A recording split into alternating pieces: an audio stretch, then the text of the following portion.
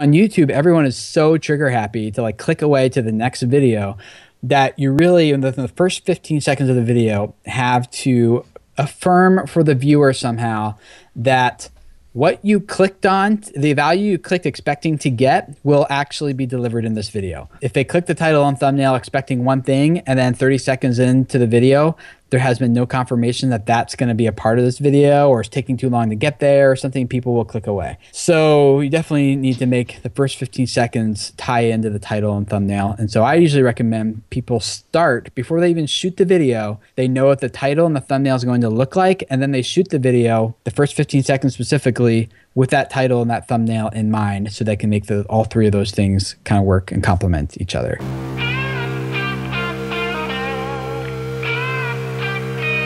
From Toronto, Phanta Media presents the Not So Corporate Podcast.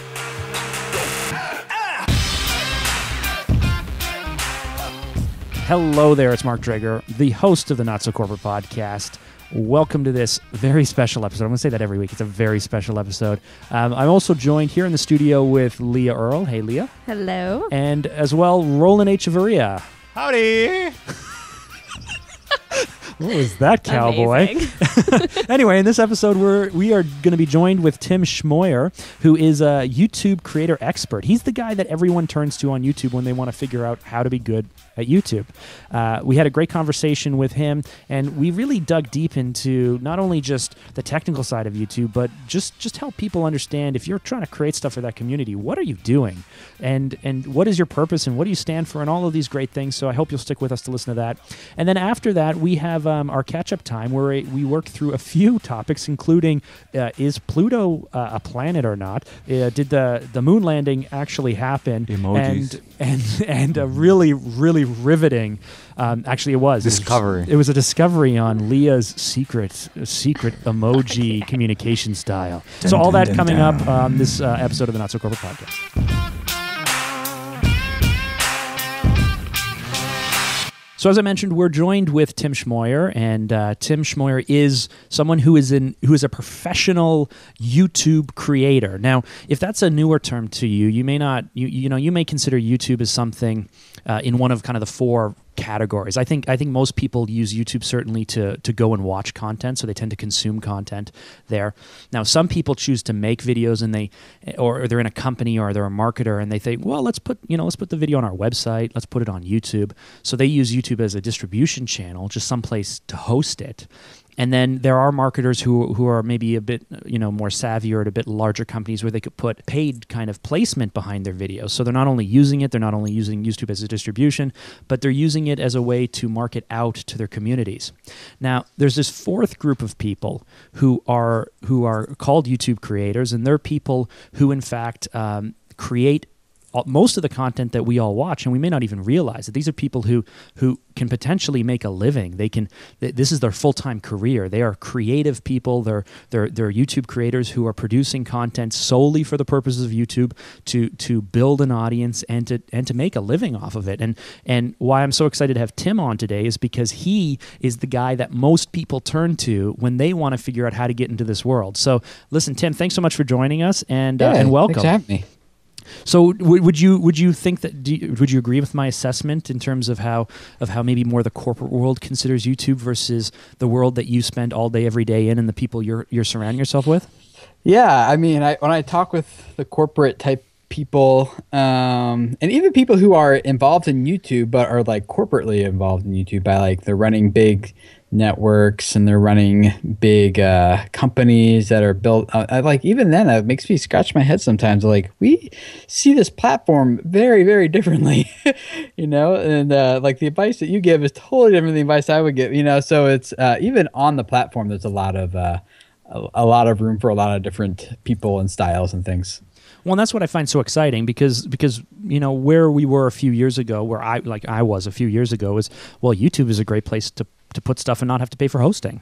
And I think that's like in the simplest form. And and then you have people who want to put stuff into YouTube, but kind of ignore the whole or not ignore, but maybe they're just not aware of the impact of the whole social network side of YouTube. And I know that you have expertise in other video platforms as well, but focusing just on YouTube, there's this whole social world, social beast. They think Facebook is social media. They think Twitter is. Most people think of Twitter, Facebook, sometimes Pinterest, sometimes Tumblr, you know, but the big ones. And then they don't think of YouTube as a social media platform, and they miss a lot of the potential that it has. So looking into your background, you know, you're YouTube certified, which is really a cool thing. You know, I've done a bit of stalking on you, so I know that you went to California. I put plenty of it out there, so it's fine. It's not called stalking if I gave it to you, right? Well, we dug deep. Let's just say that. We watched some videos. We watched some of your videos. So you went out to California, did the training, but I also know, you know, through some stalking on LinkedIn, that you have quite a pretty kind of diverse background. So how is it that you put yourself in a position where you're an expert at this? That is a good question.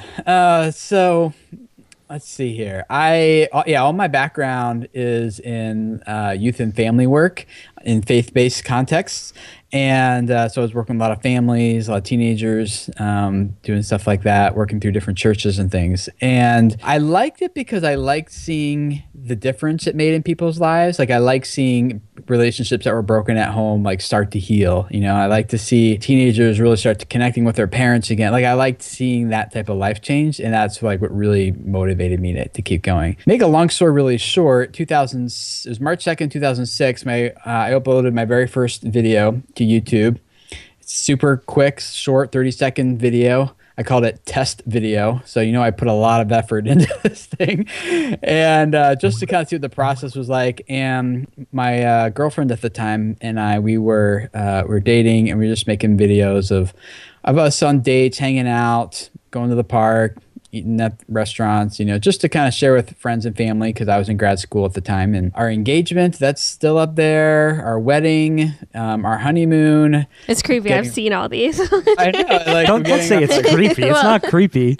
If you enjoy it and they put it out there, that's not creepy, right? Yeah, well, here we are, we're like 1,000 some videos later on our family's channel. There's a couple stories that really kind of like, I had this aha moment. And one of them was, again, this is back in like 2008 or 9, maybe something, where I got this email from this lady in Texas, apparently, and she said like, hey, I've been watching your videos for a while, really love them. I want to let you know, I got married 2 months ago. My husband and I were already struggling in our relationship. I don't know if it's going to last, but I watched one of your videos where you and your wife were just casually talking about how you're learning to love each other better. She said, I shared that video with my husband. We watched it together, and then we talked about it, and now we have hope again for our marriage, and I just wanted to say thank you. And I was like, whoa, what just happened? You know, but the stories didn't stop there. They kept going. There was like this teenage girl in I forget what state we were in, but she just came up to us, recognized, she's like, hey, I watch your videos. You don't know me, but I love them. It's like, I've noticed that since I started watching your videos that I've really raised my standard for the type of guys that I date and will one day marry. And she's like, I just wanted to say thank you. I'm like, really? That happened because of our videos? So instead of working with like a few teenagers and families, maybe, you know, I was talking maybe like 100 or so a week. I realized like on YouTube, like I'm reaching millions a month, you know, and the stories that are coming out of that were very similar to the stories that I was like putting in like my sweat and tears to work with like maybe a couple families individually, which I love doing. There's something to be said for a real face-to-face relationship. So anyway, I just kind of naturally ended up gravitating towards YouTube because I saw that I could scale the impact and the influence that you can have on really reaching people and changing their life with a message that really matters. It's really cool to me, you know, you guys had a willingness to put yourself out there, and it was in your willingness to open up the good and the bad, maybe, or, you know, I don't know if you, I've seen some of your stuff, and I would say that you guys are really open. You do put up the good, and I don't want to say that you put up the bad too, but it's not uber cleansed, right? It's not like, you know, every shot is the perfect selfie or this or that. So and so you guys started putting yourself out there, and people gravitated towards it. I guess the question I have is, one, was it hard, or did it come naturally to you? And two, is that like a key component of of creating a really great YouTube community is to be willing to put yourself out there? One is it wasn't hard because at the time we were just doing it for our friends and family. This is pre-Facebook. There was no like status updates. There was no Twitter. There was nothing, So we were speaking primarily to our family and sharing stuff that we would normally share with our family and not really realizing that YouTube was going to grow and other people were going to find it.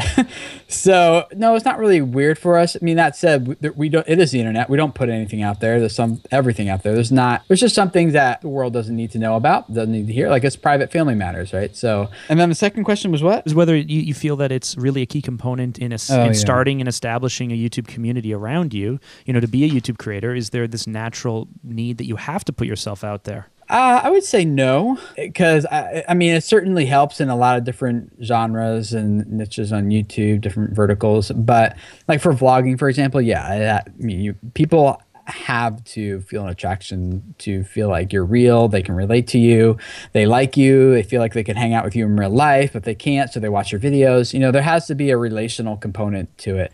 But certainly not every type of content and every video strategy requires that. There's some people who only show their hands and never their faces. I'm sure you've seen some of these toy channels that just are unboxing toys, so there's room for a lot of different stuff on YouTube. Let's say that we have people who are more corporately or strategically minded and they're like, well, that's all great that you do this and you put your family there, but I need to get something out. I need to make something stick. How do you get from your 100 or 150 subscribers that it seems like every basic channel has to 1,000 to 5,000 to 10,000? How do you get that first group? It's very intentional. It usually doesn't happen by accident. There are some of those, but those are the exceptions, not the rule.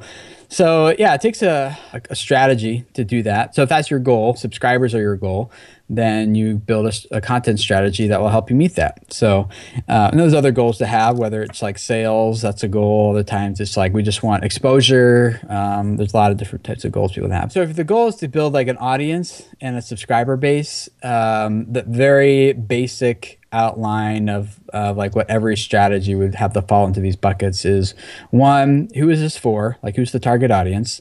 And then two, what's the value that we propose to deliver? Business world, you call it value proposition. So who's the target audience? What's the value proposition? And then after you know those two things, you know who it's for and you know why they care, then you can start developing a content strategy around to deliver that. And then there's other things, as far as the structure of the video and call to actions, and there's other things that make it easier for people to subscribe. But either way, like the whole brand on YouTube of your videos, your header image, your channel trailer, like everything has to revolve around making it very clear to someone who's never heard of you before who this channel's for and why they should care. And in your experience and the people that, in your community and the people that you're helping, are you finding they're going from 0 to 5,000 in a matter of weeks or months? Or it's really like you need to be prepared to do 6 months, 9 months, a year of content full-heartedly, but knowing that very few people will see it at this time in order to get started? Or what are the expectations one should have if you're a bit more business-focused? So you're not doing it for entertainment reasons, you're a bit more business-focused and you want to build a following or community. It's hard to put numbers to that because there's so many variables to consider. I would say, generally speaking, it's harder than people think it is to grow and to build, and especially if it's your first channel. Now, video creators, I took that from 0 to 10,000 subscribers in 12 months. So after year 1, I had 10,000, and then after year 2, I was at like 80,000. I don't know what I was at. I was at a lot more. And now here we are about 2.5 years later, and it's at 110,000. And that's in a relatively small niche, small industry compared to, gaming and beauty and other vlogging, a lot of other niches on YouTube. So there's just a lot of variables to consider, but overall, like I would say, you want to dedicate a good solid 6 months up to a year. It's just hard to measure. It's not going to happen overnight. So a little over a week ago, you put out a video where you were speaking about the fact that you were focusing on target audience, and you noticed that there was this dip that YouTube creators go through where they're excited, they're on board, they're ready to take on the world, and then they go, geez, this is like this is really hard. Do I really have it? Or maybe there's the this, like, oh, I'm never going to be as good as them, or am I really good enough? Does anyone care? I'm doing all this work and no one's seeing it. And you found that people have to power through. Is this something that people can power through, or is it really the people who are falling off didn't really have a good idea and maybe they shouldn't continue? Often it's like indicative of what people's expectations were going into it, and also their motivation for doing it in the first place. So it's easy to look at some of these big YouTubers and they just make it look so effortless, right? And you're just like, wow, like if they can do that and this is the results they're getting, I can do this, no problem, So people start by trying to be the next Shay Carl or the next PewDiePie or the next whatever. And then they realize, oh, this is a lot harder than I think it is. And so if their goal is like popularity, they just want to feel popular, they quickly discover, oh, there's other ways to feel popular that doesn't require this much work. Or if their goal is to like just try to make a quick buck and like, oh, I heard there's money on YouTube, I could start a channel and quit my day job, which is totally possible, but people realize, oh, this is actually work. This is actually hard. It takes time and dedication. And then you have the same thing. People give up pretty quickly and like, oh, there's probably other easier ways to make money. And they're right, there are. I think it really comes down to the motivation people have, and is kind of if they get through that dip or not, and how they push through it. You're in a position where you obviously pushed through the dip. If it didn't happen for you, you've poured yourself into this. I believe this is what you do full time, right? Like I've been full time for 2.5 years. So you've been doing this full time for 2.5 years. How do you, day by day, week by week, month after month? I mean, I know there's the game and the analytics, and a lot of people in this area find that a lot of fun. But how do you not feel like, well, what am I really doing? And is it really good enough? And how can I change? And will I, do I risk losing my audience? And will I alienate them? And who's the competition? And what's like? How do you keep the paranoia down? I don't know. It's a good question. I guess I don't really, maybe it comes back again to why you're doing it. Like my motivation, honestly, truly is to like spread messages that change lives. And after the experience we were having on our channel, so the backup fill in that story a little bit more, I was also contracted at ReelSEO.com to produce weekly videos for them, because they're like, hey, Tim, you know a thing or two more about YouTube than the average person we know. Would you mind, could we do a series? And I was like, all right. So we started doing that series, and then that's kind of what gave me industry exposure. ReelSEO sold to another company. I bowed out from the acquisition and started Video Creators instead, because I wanted to help other people like have the same experience I was having on our family's channel. Like I'm only one guy. I only have like one, maybe two messages that are really worth sharing to the world, but there's so many other people out there who have experiences and wisdom and advice and insights that I could never have. And so I'm like, what if I could help those people spread their message so that it reaches and impacts more people? Those people will never look at me and say, oh, Tim, thank you so much for helping, Mark get his YouTube channel to grow so that I could see his, they're never going to know about me, but that's not the goal for me. It's not the point. Like, I don't care. The point for me is, can I help people improve the world in which we live and make this world a better place for everybody? And so kind of being an influencer of the influencers, so to speak, I feel like I can do that. And so that's my motivation. So for me, it's like, it's not really competition. It's like, hey, if you're on mission with me with this, then like, let's link arms. So I guess I don't really get bogged down personally in that stuff. I know other people who do, and your question is very valid. I just don't think that's me because of the motivation I have for why I do this. I love it. I love it because so I'm a Christian myself, and I've been around enough Christian culture to hear exactly what you're saying, but you're putting it out in such a non-Christian way. So that's well, I'm trying to explain it in ways that people understand. It's not about being Christian or non-Christian. No. It's just in the Christian culture, it's the idea of being on side and being on mission and standing for something and the greater good for others and helping and all of those great things that I hear. That I hear your background coming through. Well, people love that. Like people, like I don't know if it's like a Christian thing. It certainly is part of that culture, right? But I don't think it's exclusive to that, because I think people are just attracted to people who know why they're doing what they're doing and not just what they're doing. So most people, if you ask them why they work, it's because they need money, and maybe their goal is just to make more money. And personally, I think money is a terrible goal. Like, I think it makes a great tool, but it's a terrible goal, right? So when you start talking about this is why I do what I do, this is why it matters, This is why you should care. People are like, I think they're just attracted to people like that from a leadership perspective, because most people don't think about why they do and why it matters. And so that's going back to what I said about growing your YouTube channel. That's one of the best things you can do to grow a channel, is to know why you're doing it, why it matters, and to communicate that value proposition to your audience, to your target audience, so that it's very easy for them to not only know if it's for them or not, but also to know why they should care.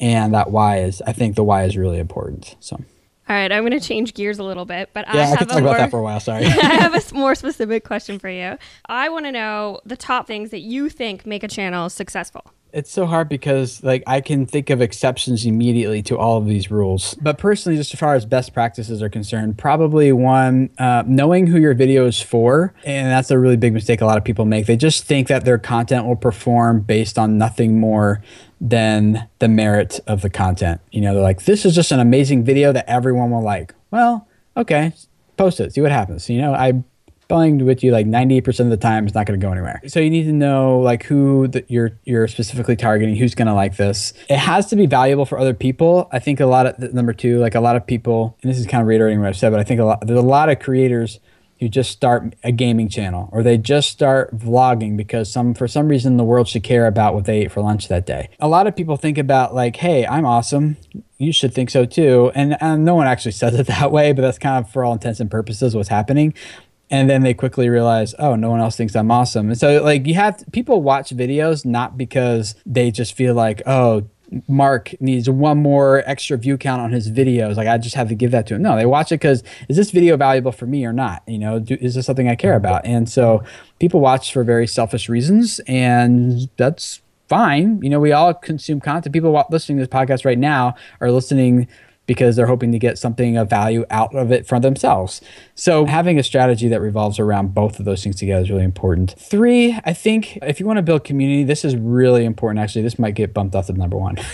Is that, so the strongest communities, both online and offline, they don't revolve around common interests. They revolve around shared beliefs. And so if you meet someone has like something, you have something in common with them, you're like, okay, that's cool. Like you have something to talk about for a little bit, and then you leave and you probably just kind of forget about the conversation. But if you meet someone who not only has that common interest, but they believe what you believe about it, and there's like that's wrapped up in it, then all of a sudden like that connection is so much stronger. Now you almost don't even care about, like, in the sense of YouTube, like what the channel is about, as much as you just believe what they believe and you want to be a part of that community because you're on board with the mission. So I keep going back to that, I guess. I don't know why, but in Patrick Hanlon's book called Primal Branding, he outlines like the 7 aspects of what he calls the primal code of what do the brands that have like a cult following around them, why do they have cult followings versus other brands that don't? And so he pulls out, and one of them is really big. He calls it the creed. And the creed is simply, what do you believe and why do you believe it? And making that a part of your channel. In YouTube's case, if you're Apple, it's like, you know, to think different. And like we believe something about creative people that's different. You know, so it revolves around beliefs. Those are the first 3 that come to mind. Very cool. And on the flip side of that, you know, the easy answer to common mistakes people make is the opposite of everything you just said. But are there some mistakes where it just leaves you shaking your head, or you're like, oh gosh, like, watch this video, I explain it so easily for you? No, some of the other common mistakes would probably be more like super practical ones, like beyond what we've talked about, because what we've been talking about is pretty philosophical, you know. When it comes down to the nitty gritty, it's more about like their titles and thumbnails. Like they might have an awesome piece of content, but the title and the thumbnail aren't enticing and don't pitch value and, you know, don't accurately portray the content, then no one's going to click it in the first place, you know? So, and vice versa, you could have a really lame piece of content, but an amazing thumbnail and title, and people will click and watch it. Now, they won't stick around if it's lame. You need both, right? You need amazing content, but you also need to pitch it really well. And so that title and thumbnail are really important. And a lot of people, when they title their videos and create their thumbnails, they're just pitching the what. And again, to come back to the why, that's more important. So when I make a video, for example, talk about something like how to enable 2-step verification on your YouTube channel. My subscribers are like, I don't even know, what is 2-step verification? I don't know why I should care about this video, and they skip it. Conversely, if I title it, how to prevent your YouTube channel from getting hacked. Now everyone knows exactly why that video matters and they watch it. So the point isn't necessarily teaching about two-step verification. It's more about why the video is valuable and matters in the first place. And so when you title your videos, like, it's really important to do it like that.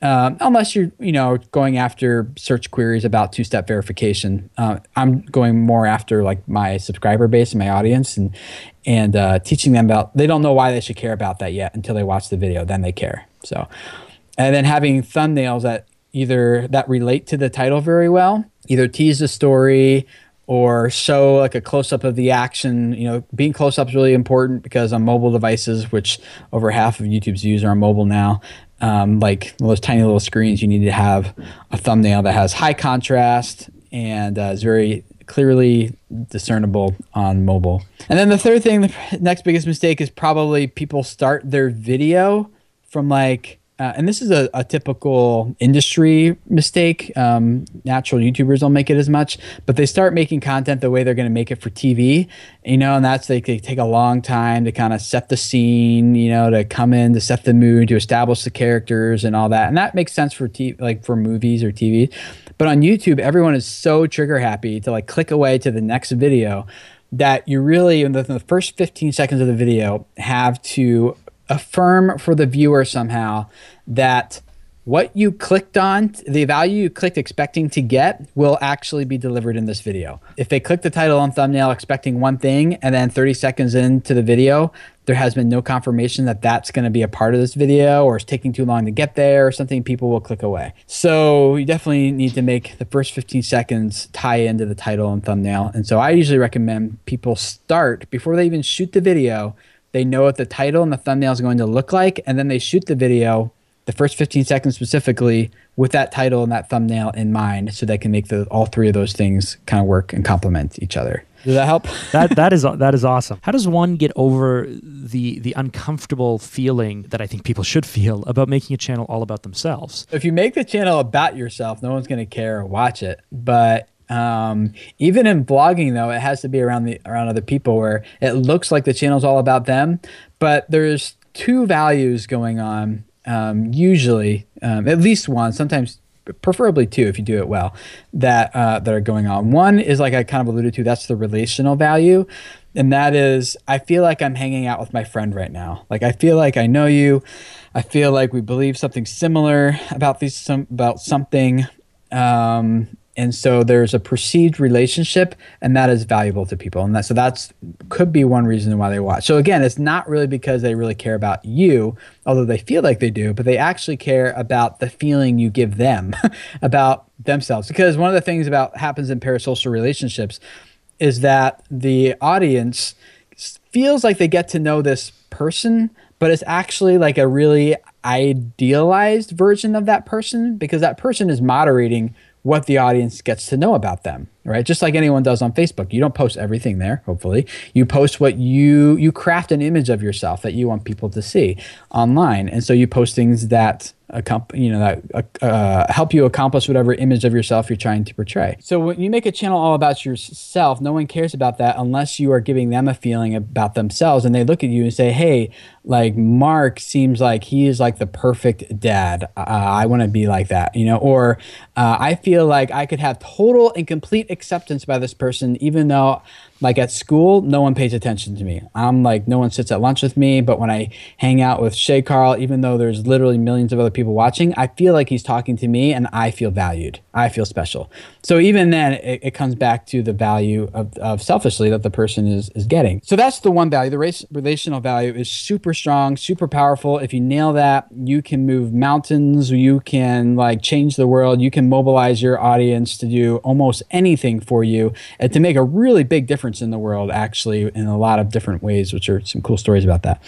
The second value, though, is that since the relational value takes time to develop, just like in real life, relationships take time. And on YouTube, because people are so quick and easy to click away to other videos, it's really hard to establish that relational value unless you just have like a super inviting, outgoing personality, which I don't have. So the other way to do it is you have what I call a hook value. And that's what we do on our family's channel. Is it's actually not about us as much as it's about let's share with you guys what we're currently exploring about how we are living our life as a family, our marriage, how we're parenting. And let's make videos for our target audience, are young moms. And we're making videos, the value proposition is become a family team. And so that's something our family is exploring together, is how are we not just a group of, individuals cohabiting the same space, but how can we work together as a team to accomplish our family's vision and our family's goals together. And so that's usually something kind of new and intriguing to people. And so they watch because they want to know how might that look, what does that look like, one, and then two, is that something I can do in my own family? And so again, that's the value that they're trying to get for themselves, is how are Tim and Dana doing it? And then we're also building the relational value through that. I know that you're deep into YouTube, so these might be things that you can't even believe people think. But, if we go back a few years, we knew that view count mattered, and then view count didn't matter as much as retention, and then retention doesn't matter as much as other things, and it's constantly changing. Can we just set for fairly basic people, a very baseline area in terms of what metrics are just maybe more important, more relevant to hit, so they're not, super spamming SEO when the name of the video doesn't really matter anymore, just things like that. If I'm a producer, if I'm a company, if I'm a marketer, what should I be focusing on? Should I be focusing on strategic keywords within my titles? Should I be focusing on certain lengths because shorter is better, even though the average video is longer? The biggest overall thing is that everyone needs to focus on, and I'm sure there's going to be no disagreement here, is how do I serve people well, like with this content? How do I deliver value to them to the best of my ability? So that always comes first. And content that is really valuable and serves people well typically will outperform people who have perfect, quote, SEO. They've done all their keyword research. They have all their titles perfectly crafted. They have thumbnails that are like just mind-blowingly amazing. I don't know how you do that, but you have one. But if the content is really valuable for people and people start sharing it, that trumps, if a trusted friend tells you to watch a video, you don't really care if the title and thumbnail are at that point. So there's two big signals that Google looks at to determine, is this video valuable to people? And the first one, and this is bigger than titles, this is bigger than metadata, this is bigger than, all the other tricks people try to do. The first one is watch time. And that is simply like, how much time are people spending watching this video? Are they 10 seconds after starting, they start watching it, do they abandon it? Or are they watching like a good 5 minutes? Or are they 10 minutes, or whatever the length of the video is? But like how much time do people spend watching it? And that's a really big positive signal to Google if it's, accumulating a lot of watch time. And the second biggest signal, as far as we know anyway, is session watch time, which is how does this video contribute to a viewer's overall viewing session on YouTube? So does it end their session? Like maybe it ends with a call to action to send everyone to a website, and it's really successful at that. But like, well, that bends everyone's viewing session. Well, YouTube wants people to stay on YouTube longer, and they're watching more videos and to see more ads, right? Subscribe to more channels, engage with more content. So if a video ends their viewing session, they're not going to rank that and promote that nearly as high as a video that maybe says, like, after Google learns, like, hey, if someone watches this video, they go ahead and they watch these 5 other videos, or these 2 videos, or these 10 videos.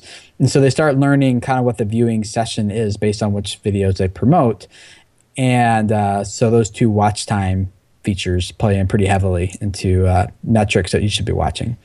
The other thing to watch is probably audience retention, which a lot of people think about watch time in terms of percentage of the video that's watched, but that's not how it is. It's actually total accumulated time spent watching the video. However, they do track percentages, and those are for you as a creator, so you can see, when are people abandoning my video, when are they dropping off, when are they like rewinding and watching this part again, either because it was funny or because it was confusing or because it was shocking, something.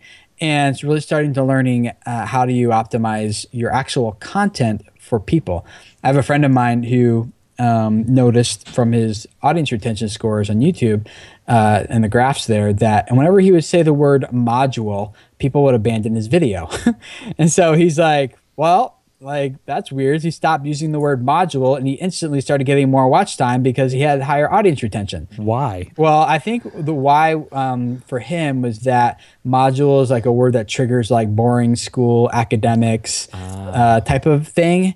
And that wasn't really the feeling he was trying to go after. And so when he stopped using the word module, people stuck around longer. So if he just changed it to maybe like session or... Yeah, that's what he did. I don't remember the exact word he switched it to, but he just switched it to a different word in it. And he started getting more watch time again. That's amazing. That's amazing that people have the ability to, in almost real time, to be able to track these things, notice these things, and then make changes to get better. Yep, exactly. So those tools, those metrics, those are ones that I would definitely be watching for that are really important. For me, I don't know much about YouTube, so this is very informative and I learned a lot. So thank you for that. Good. You mentioned something about retention and people watching and kind of losing focus really quick and jumping around. How do you then ensure that you don't become just a flavor of the week and then jump to something else?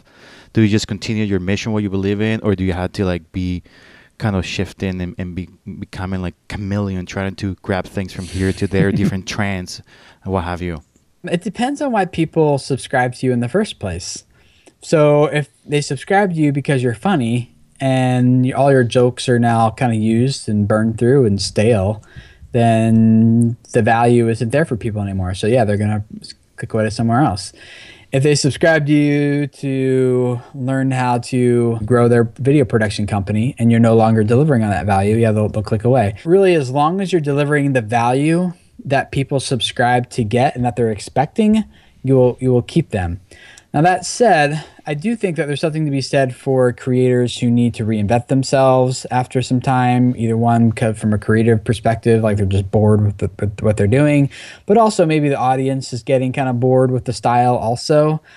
And so I think there's something to be said for delivering the same value, but finding other ways to deliver it in ways that are like fresh and meaningful and new and kind of keep people engaged. So sometimes that just means like changing up the editing style. Sometimes that means changing the content strategy. Sometimes that means a lot of different things, but that's really what it comes down to, though. So in the video that you that I mentioned earlier that you put out a little over a week ago, where you talked about the target audiences and the dip, and there's this great whiteboard video that you took it through. And to answer your question, you asked, hey, how do you like the whiteboard? As a viewer, I like the whiteboard. Okay. I think it's nice, and I think it's very analog, and I like something you can...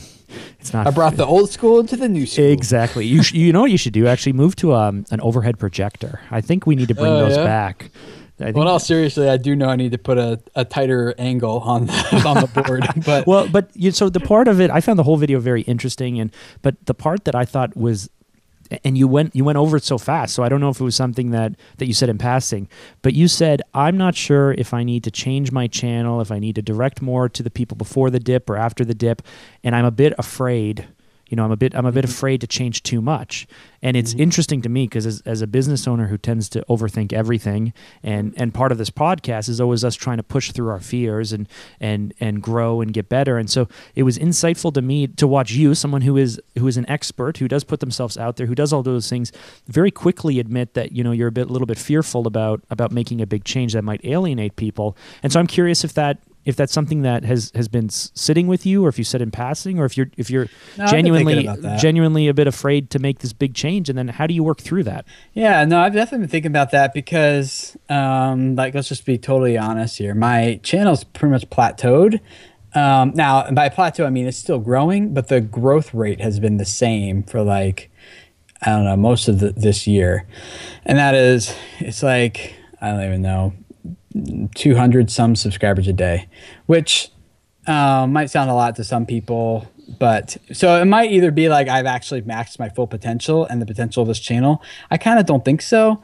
Even if I have, I'm not content to say that. I want to figure out a way to that not be true and figure out how to keep pushing it. And so the question I have is okay, so maybe what I'm doing right now, I've kind of maxed the amount of growth I can get from what I'm doing the way I'm doing it right now. And so for me, it's kind of think about how do I start changing things? Kind of scary because I figured out for my audience, exactly how to keep very predictably get around 250 to 300 subscribers a day. And if I just keep doing that all day long, or I mean, like for years, you know, it'll grow into a sizable channel. But I guess I'm not content to just say like, hey, I figured out how to get 250 to 300 a day. I know there's room to grow to be closer to like 1,000 a day, right?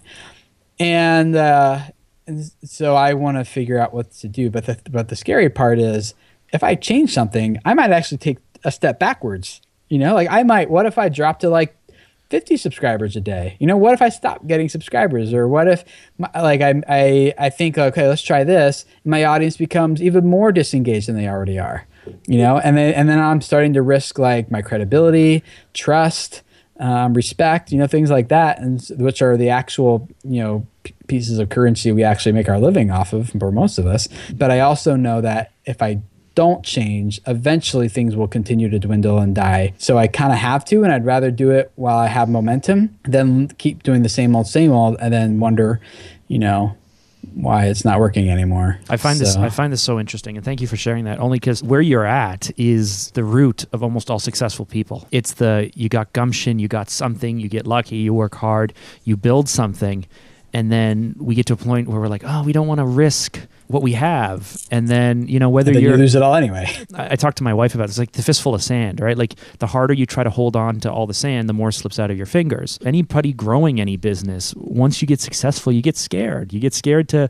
you know, and all the risks that you took and all the things that, you know, you didn't quite care about. And, you know, you're a small channel, so let's take a risk. Let's try it out. All of that stuff becomes a little bit harder. So I would love to hear how you get through this, because this is the thing that, you know, I've been running my business for 9 years, and it's a thing we're constantly battling. It's how do you get better? How do you push? How do you grow? How do you do the things that you want to do and move into the area you want to without potentially risking all the stuff that's keeping food on the table? Yeah.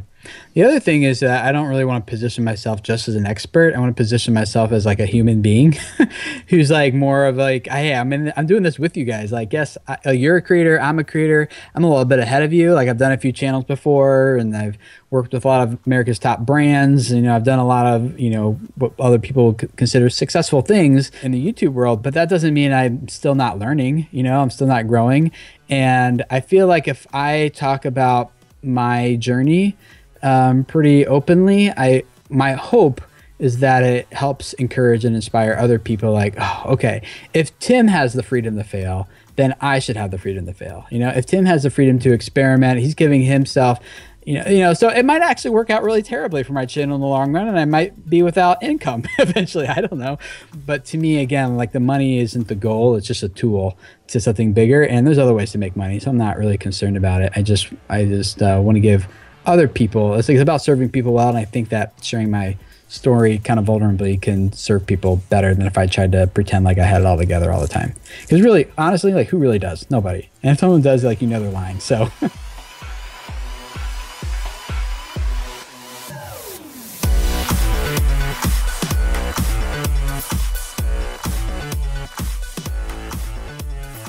So that was our conversation with Tim Schmoyer. We're going to move into catch-up time, but just real quick, if you wanted to connect with Tim directly, you can find him on Twitter at Tim Schmoyer. His last name is spelled SCHMOYER. Or on Instagram, Tim Schmoyer. Or YouTube, you can find him under the username VideoCreatorsTV. Okay, so for catch-up time, Leah, what are we doing this time? I brought some interesting tidbits about the world that I thought we could get your opinions on, guys. Roland's not opinionated at all. Yeah. Okay, the first one, and the one I think Roland's going to have the most to say about, is they re-released the Harry Potter books interactively on iPads and iPhones and et cetera, et Sorry, cetera. that's a story? So the publisher or something of Harry Potter, what? They made an iPad app? I'm confused. No, the digital version. So the interactive, you're allowed to touch the Apple's, kids. You will now be able to get them on iBooks, which you weren't able to before. You could only download them from Pottermore, which is a website Rolling launched as a portal to the wizarding world. Like, how much do you know about Harry Potter? None. So now you can get them on iBooks, but they're like interactive books. They're like you can like click Touch and the find kids. different pictures. Roland, have you read the Harry Potter books? No, I don't know anything. Have you watched the movies? Some of them. Which ones? I have no idea. You've read the books, right, Leah? I've read them all and I've seen all the movies. What's the difference between the interactive books and the real books? Okay, so the real books are books. I don't know if you're familiar with them. They're like the books over there. Please explain to me. Okay, so Roland, a book was actually when did books really become big in the 15th century? When the printing press came out. Okay. So Gutenberg, it's bound right? paper and the whole story's in there. These interactive books have things that the kids can, not just kids, because adults read these too. They can click on and they can get more information or when pictures, you say etc. adult versions, are there adult? Because that sounds wrong. No, to say an adult version? I didn't say adult version. I said adults read them too, so they're not just kids' books, right? Yeah. So absolutely. people can interact with them. My question to I you would guys was argue, I would actually argue that the first 3 books are kids' books, and then books 4 through 7 were adult books. Because after Goblet of Fire, it got a lot bigger, and there was death, right? Yeah, when Cedric Diggory dies, you're Boom, like, Goblet of Fire. I can't move on with it from Although, this. I guess in the very first book, in the very first premise, his parents were killed. They were murdered by an evil that's dude. okay. So I'm guessing that there was already death in the cards, but yeah. Yeah, but a lot of children's stories have deaths of parents that are like that happen as a precursor to the story. That's okay, but like when a child my dies, kids happen to like Frozen, right? Yeah, and my son. Have you guys seen Frozen? Your kids are too young. Your kids are too young. Have you guys seen Frozen? What is Yes, Frozen? I've seen Frozen. What is Frozen? Come on, dude. Yeah, actually, what is I don't it? know. Don't talk about the song. I don't want to know about the song. I don't want to. But in the opening sequence, right? They get on a what ship. Song? What song? No, don't make me say it. Okay, we go. I don't even know what it Frozen gets is. stuck in everyone's head. I don't want to hear it. What song? So when they get on the ship like subtly sinks, and it's funny though because they do it really subtly, so only the older kids would know that the It's in a parents had died. storm. Right, but the younger kids don't know what's going on. So my son, who was 6 at the time, would loudly announce every time he watched, he'd be like, "They're dead. The parents are dead." And it's like I'm like shh, shh, shh. I'm like there are other kids around. And he'd be like, "Daddy, they died. Her parents are dead." That's funny. I'm like, oh, Captain Crazy. okay, yeah. I guess Captain Crazy. it's in a musical montage at the beginning. It is. so. It's in the knocking on the door. Do you want to build a snowman? Which my son also happens to know. And so if he sings the whole song, he'll be like, "This is the part where the parents die." So, Wow. yeah. Wow. Little boys. He's definitely your son, eh? My question to you guys about the books, Yeah. which if we can get back to that, was like Sure. literacy. Like, do we have to You make... sound like Warren now, trying to get back on topic with us. let me back to I shouldn't make fun of him. Don't Yeah, make fun of we're gonna Warren. He's a cut good that. guy. He's a great guy. He was an awesome podcast guest, self-proclaimed a great guest, a really smart guy. So he claimed. So now, So your question is literacy rates amongst children, should it be interactive or not? no, just like, are we having to make books more like video and TV and stuff to get kids to read them? Because No. they're like super imaginative, awesome books. Like, they're not boring books. Okay, so here's the problem. If you want to hand your kid a device to keep them quiet, and so I that hear way ya. you don't have to make them do it, then yes, give them an interactive book. But if you sit with them to read, or if you Right. read to them, or they're older and they read, and you make them read, and you say, "Go have quiet time," and you have to force them to do that, and you have to make sure they're reading, then yes, reading is better. So it's just I guess, I don't want to call people who Lazy parenting versus... No, I did not say that. I did not say that. But That's but pretty much what you that's said. where we were going with that. No, yeah. it's It's my like- child has seen that Olaf song video a lot of times, and he's 13 months. So.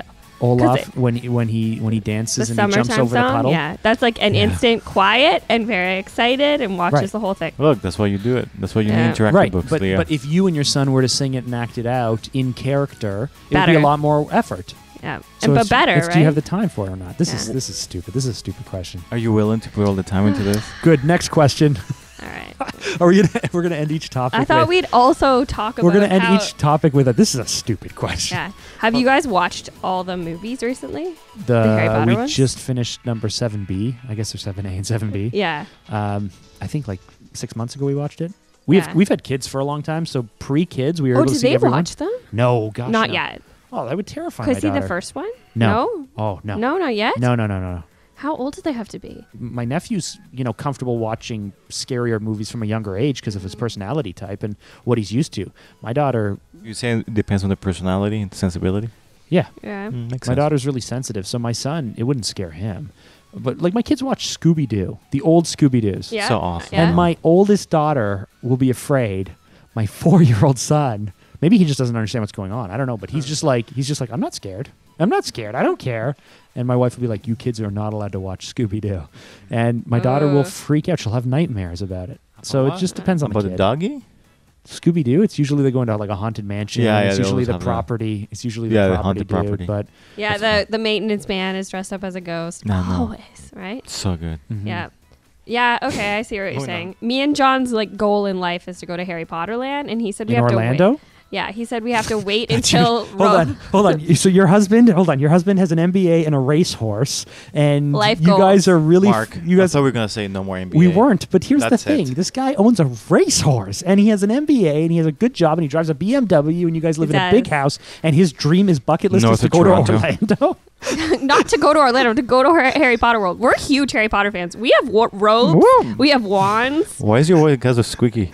Because she's passionate. I'm really excited about Harry You know, Potter. Dan's been to Harry Potter World in Orlando twice, I think. I know. So John said we should go with can't go him. until our kids can go. So I'm potentially waiting 9 years for this.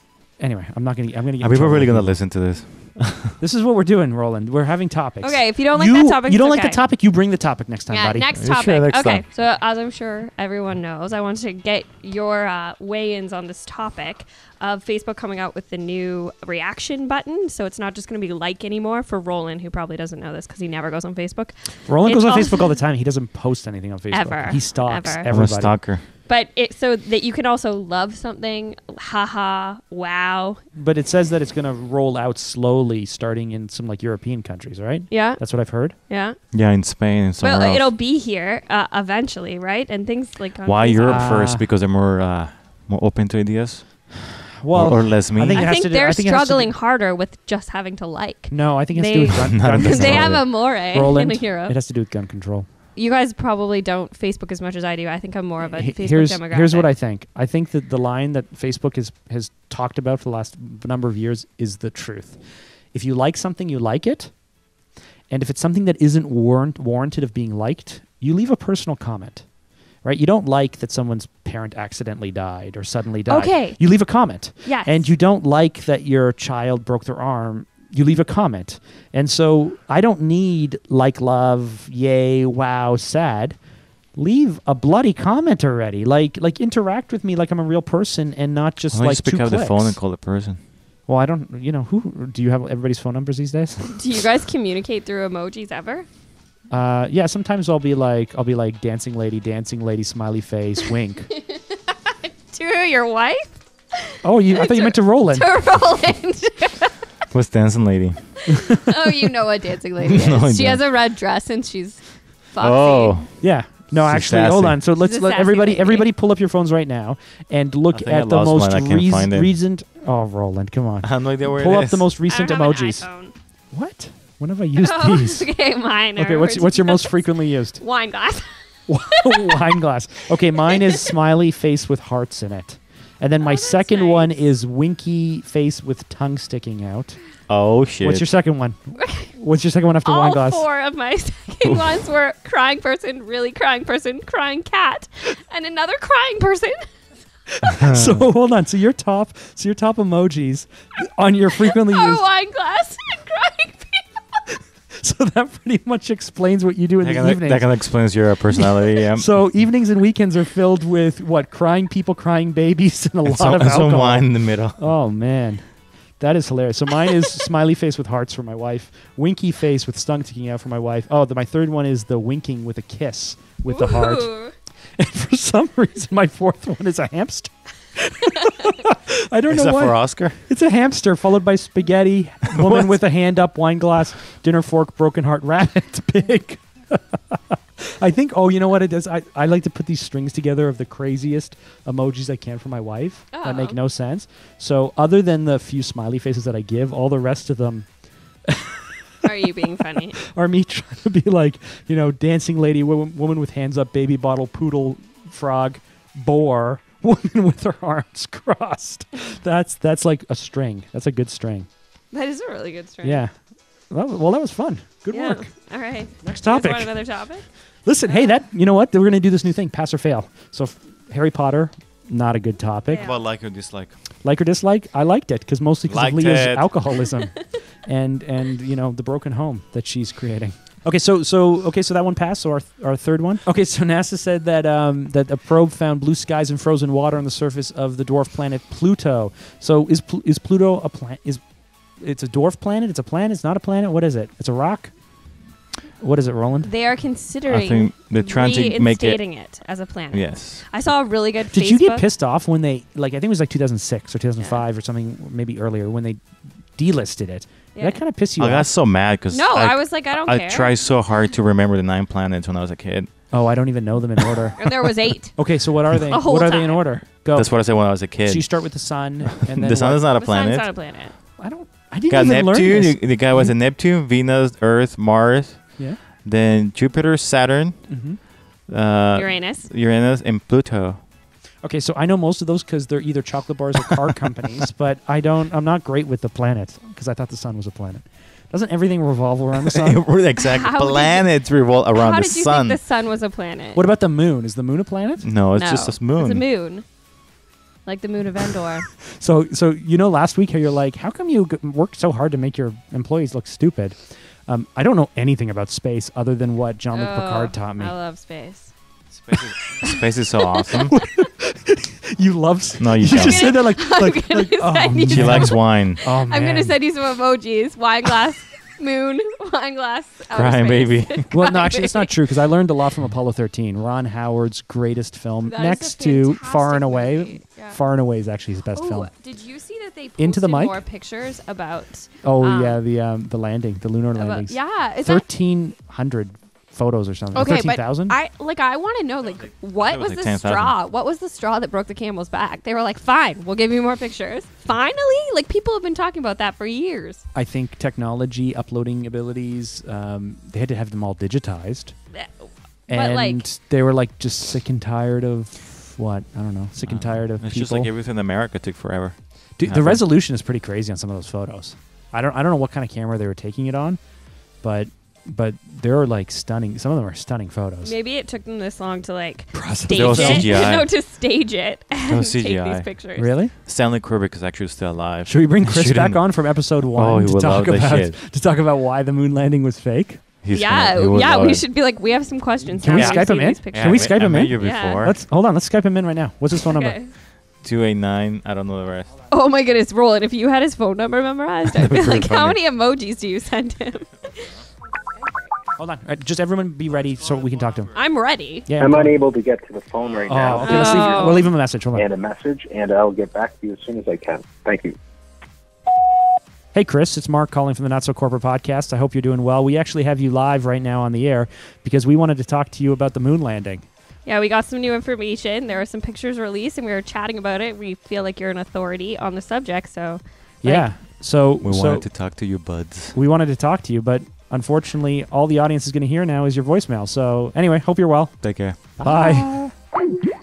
Okay, carrying on. So Chris can't help us with discovering whether the moon landing was fake or not, but something has to do with radiation. He's always like some kind of belt, the something belt, and radiation, and I don't know. Anyway. I like how he was our phone a friend. We're like, don't worry, we know a guy about this. Okay, that was awesome. Yep. So hold on. So the Pluto pass or fail, we didn't actually talk anything about it, but I say that topic passes. Yes. Okay, and so with this week's question of the week to our audience, Leah. We would like to know what your favorite YouTube channel is. Perfect. So hit us up with your favorite YouTube channel. You can tweet us at Phanta Media. You can email us. It's feedback at notsocorporatepodcast.com. Or you can leave a comment on the bottom of our blog episode page.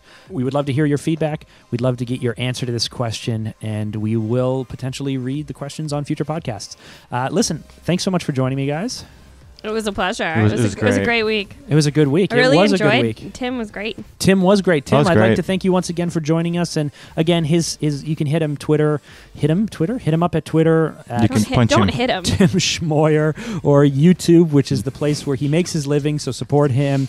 He can be found VideoCreatorsTV. Thanks so much for listening, guys. It was great. I love it. I learned so much about YouTube. I really did.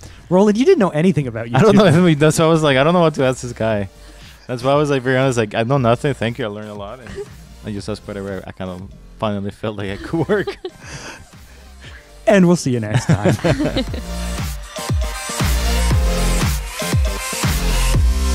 Guys, Guys, are we gonna wrap this up? Just give I us got a minute. real work Just to give do. us a minute. Gotta keep the lights on. Hold on, I'm calling. What's this number?